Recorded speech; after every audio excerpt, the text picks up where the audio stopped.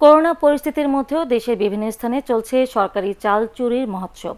হতদরিদ্রদের জন্য দেয়া 10 টাকা কেজি দরের চাল কালোবাজারে কিনে মজুত করায় বগুড়ার নন্দীগ্রামে দুজনকে আটক করেছে র্যাব। উদ্ধার করা হয়েছে 168 বস্তা চাল। আটককৃতরা হলেন নন্দীগ্রাম উপজেলা আওয়ামী লীগের সাধারণ সম্পাদক আনিসুর রহমান এবং 8 নম্বর ওয়ার্ড আওয়ামী লীগের সভাপতি আনসার আলী। উপজেলার শিমলা গ্রামে আনিসুর রহমানের বাড়ি থেকে 58 বস্তা এবং তার গুদাম থেকে আরও 110 বস্তা চাল উদ্ধার করা হয়।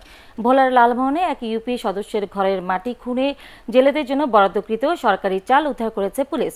পুলিশ জানায়, নাজিরপুর ইউনিয়নের চর টিটিয়া গ্রাম থেকে ইউপি সদস্য জুয়েলের দুটি ঘর থেকে সরকারি খাদ্য বিভাগের সিল মারা 7 বস্তা চাল উদ্ধার করা হয়েছে। তবে এ সময় ইউপি সদস্য জুয়েলকে পাওয়া যায়নি। এর আগে লালমোহনের বদরপুর ইউনিয়ন পরিষদের কাছাকাছি বিভিন্ন বাড়ি ও সমিলে লুকিয়ে রাখা 15 বস্তা চাল উদ্ধার করা হয়। এ ঘটনায় ইউপি চেয়ারম্যান ফরিদ তালুকদারের ভাতিজা এবং ইউপি সদস্য ওমর ফারুককে গ্রেফতার করা হয়। ব্রাহ্মণবাড়িয়ার আশুগঞ্জে দুস্থ, অসহায় ও গরিব মহিলাদের জন্য দেয়া 900 কেজি চাল সহ 5 জনকে আটক করেছে পুলিশ। প্রত্যক্ষদর্শীরা জানান, আড়াইশিধা ইউনিয়ন পরিষদ থেকে 141টি দুস্থ পরিবারের মধ্যে 4230 কেজি চাল বিনামূল্যে বিতরণ করা হয়। এরপর তা কম দামে কিনে নেন আড়াইশিধা ভবানীপুর এলাকার শাহজাহান, শাহাবুদ্দিন এবং মোশাররফ মিয়া। জানা গেছে, ওই চাল স্থানীয় ATN অটো রাইস মিলের মালিক নাজমুল হকের কাছে পাঠানোর জন্য মজুত করছিলেন তারা। খবর পেয়ে স্থানীয় একটি গরুর খামারে অভিযান চালান উপজেলা নির্বাহী কর্মকর্তা নাজিমুল হায়দার। সেখান থেকে 11 বস্তা চাল উদ্ধার করা হয়।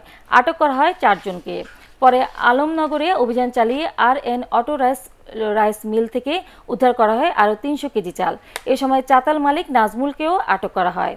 চাঁপাইনবাবগঞ্জের মহারাজপুরে 226 বস্তার সরকারি চাল সহ 2 জনকে আটক করেছে জেলা গোয়েন্দা পুলিশ। জোড়া বকুলতলা গ্রামে প্রবাসী মন্টু মাস্টারের বাড়িতে অভিযান চালিয়ে এসব চাল উদ্ধার করা হয়। এ সময় সরকারি চালের বস্তা পরিবর্তন করা হচ্ছিল। সরকারি চাল মজুত রাখার অভিযোগে গ্রেফতার দেখিয়ে দুজনের বিরুদ্ধে মামলা করার কথা জানিয়েছেন উপজেলা নির্বাহী কর্মকর্তা আলমগীর হোসেন। জামালপুরের মুকুন্দবাড়ি এলাকায় ট্রাক আটকে পৌরসভার ত্রাণ লুট করার ঘটনা ঘটেছে।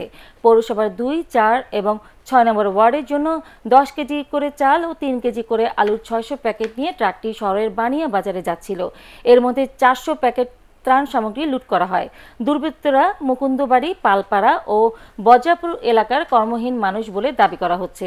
তবে ত্রাণ সামগ্রী লুটের কথা অস্বীকার করেন পৌর মেয়র মির্জা শাখাওয়াতুল আলম মনি। এদিকে ত্রাণ বিতরণে অনিয়মের অভিযোগে এক ইউপি চেয়ারম্যান ও 2 সদস্যকে বরখাস্ত করেছে স্থানীয় সরকার মন্ত্রণালয়।